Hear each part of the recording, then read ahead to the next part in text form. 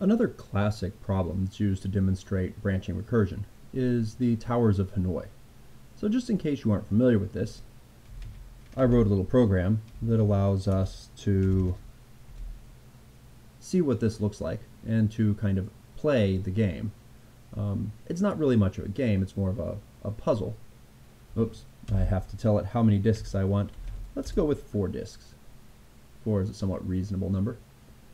So the way that this works is you can move disks around. There are basically 3 pegs that you can drop them on, but you're only allowed to drop things onto larger disks. And the goal is to move the entire stack from one area to another. Okay, so how do we do this, and what does this have to do with recursion? Well, if I gave you the problem, let's go back and let's start with 1 disk. Well, this is a really simple one. I move it from there to there, woohoo, I'm done. Okay, so this is a base case. What about 2? Well, in order to move 2, I need to move that one off, that one over, and this one back. What about 3? Instead of actually doing 3, it's kind of interesting to talk about it. So in order to move 3 from here to the right side, what I really want to do is I want to move 2 into the middle, and then move this one over, and then move 2 across. And so in a general sense, if I know how to move n disks, then I know how to move n plus 1 disks. And I know how to move 1 disk, so that means that I know how to do 2, which means I know how to do 3, 4, 5, etc. And we're treating this recursively because we're saying that in order to move a certain number of disks, I'm going to solve that problem by solving the problem of moving 1 fewer disks. And so in this case, I can move 2 to there, then I move the 1 across, and then I move 2 to there, and we get our solution. Let's look at this as code though.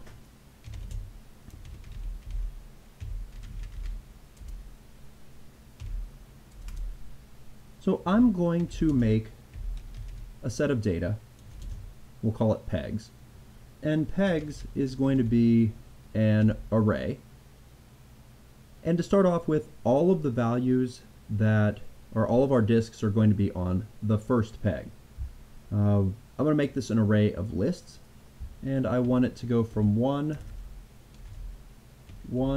to whatever argument is typed in, converted to an int, and then a list there. And then there will be nothing on the second and third peg. Okay, so yeah, the head of the list will be the top disk on that peg. So in this case, if I typed in 5, I'd have 1, 2, 3, 4, 5 on my peg. And we can write code that'll print this out fairly nicely. We can say something like this: for p in pegs,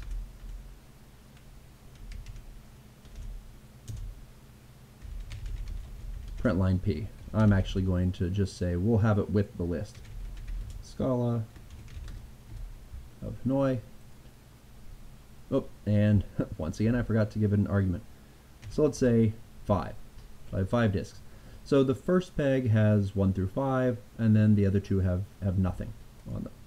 Okay. I want to write a function that moves 1 disk. So move 1 disk. I'm going to move it from 1 peg, which will be an integer, to another peg, which will be another integer. And this will actually mutate the array, so I'm not going to give anything back.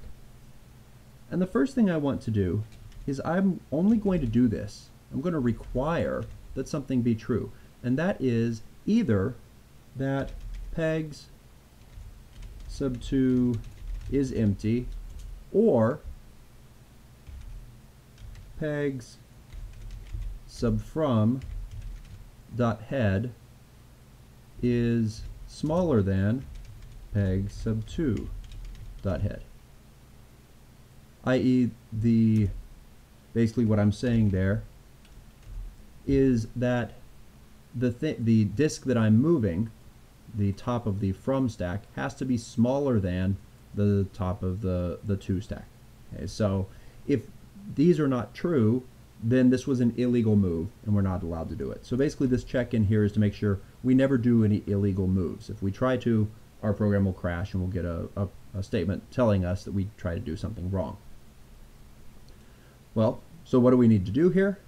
We need to say that pegs sub 2, we're going to add onto it peg sub from dot head, and then we need to take off the top one from pegs dot from.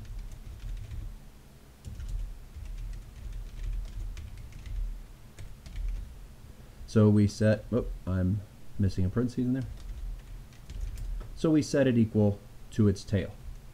Just to show that this works, move one disk. We're going to move from peg 0 to peg 1, and then we have our print statement. And so what should happen here is that the 1 should move over and be there, and the 2, 3, 4, 5 are left on the first peg, and the 1 has been moved over. Okay, so this is a nice function that we can utilize to kind of play our game. So where does the recursion come in? The recursion comes in the function that's going to move lots of disks. So move disks. Once again, we're going to have a peg that we're moving from. We're going to have a peg that we're moving to. And we're going to have how many disks?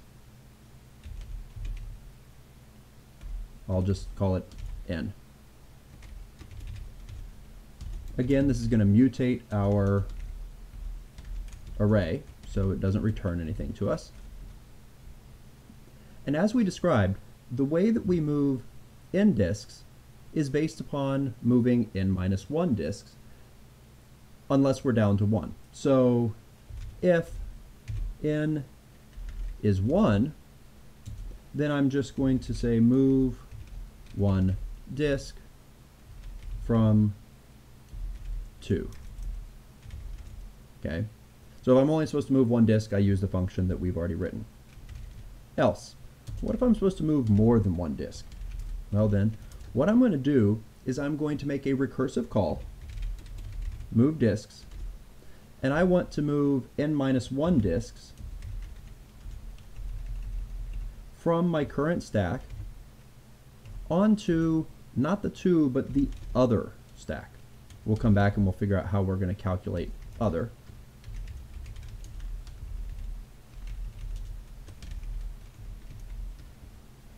Okay, so after I have moved n minus 1 disks from there to the other, I can do move 1 disk from my from stack to the to stack, and then move disks.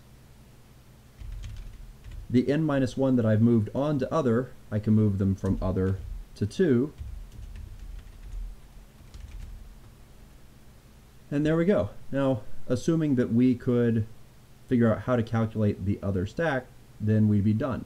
It turns out this is pretty easy to do because the pegs are numbered 0, 1, and 2. Okay, so an observation that we can make is if we add together all pegs, 0 plus 1 plus 2 is always going to be equal to 3. So a way to calculate the peg that we aren't using is 3 minus from minus 2. Whatever's left over from that is the other peg.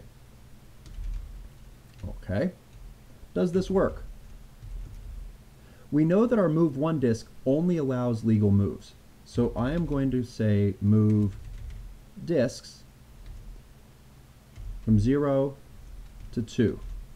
So what this should do, if it works, and how many do I want to move? I want to move however many there are. Actually, probably the better way to say that is pegs sub0 dot length. So I want to move all of the disks from 0 to 2. So this is going to print out initially, and it should have our 1 through 5 here. When it prints out again, we should have nothing on the first two.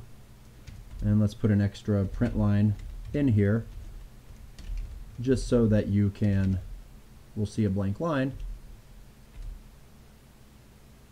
And there we go.